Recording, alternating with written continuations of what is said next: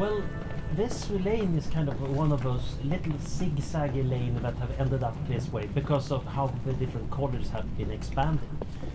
So typically we expand by buying land or buying up another block, integrating it into the college, expanding a bit like amoebas. But of course we want to be separate, so we have this lane between that gets ever more convoluted. And then you add walls, because you need to keep the townspeople out. And in the Middle Ages this was no laughing matter. There was quite a lot of riots between town and gown.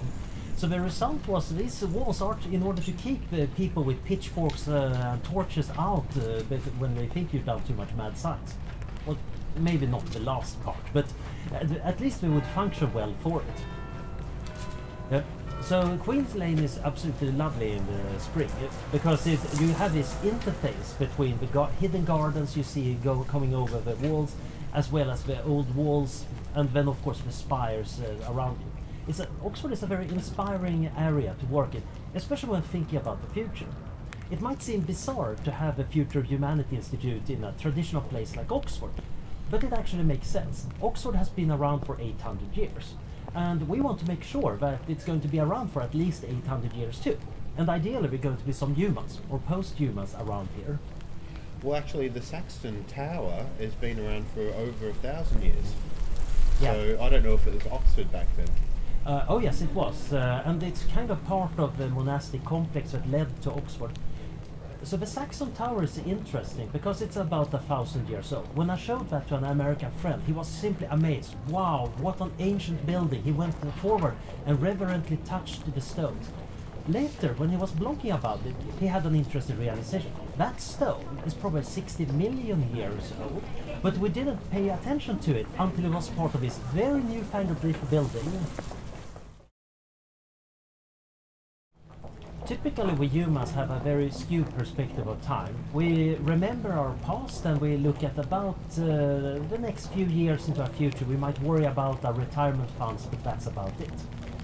And maybe we think about history. A few centuries is a long time. But actually that's very short when we look at the time scales that are actually going on around us. The rocks in these walls are 1 million years old. They're sandstone from the ocean that was covering Britain at that time. And that sand itself is partially eroded from other places and partially from organisms that evolved over hundreds of millions of years.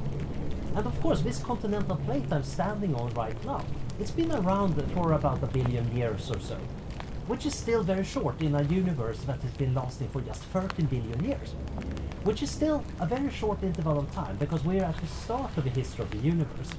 The universe is most likely going to outlast this era enormously. Right now, stars are being born. It's going to be known as the brightness, the first early days of the universe. Which, of course, in 1 trillion years, we're not going to make any stars anymore. The red dwarfs are going to die out, but there's still going to be planets and objects around.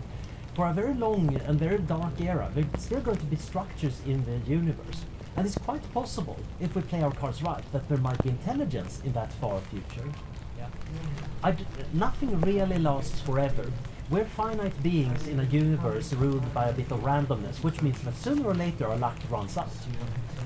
It turns out that atoms are not perfectly stable. There are some theories suggest that protons might decay over very long time spans, but even if they don't, eventually by sheer chance atoms will first turn into iron, spontaneously fusing, or black holes, which will evaporate by Hawking radiation.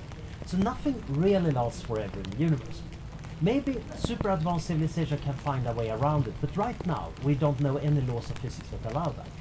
Still, a few trillion years, I think we have a chance of doing quite amazing things in the meantime. So the Great Filter is an idea that's been tossed around in discussions about alien life.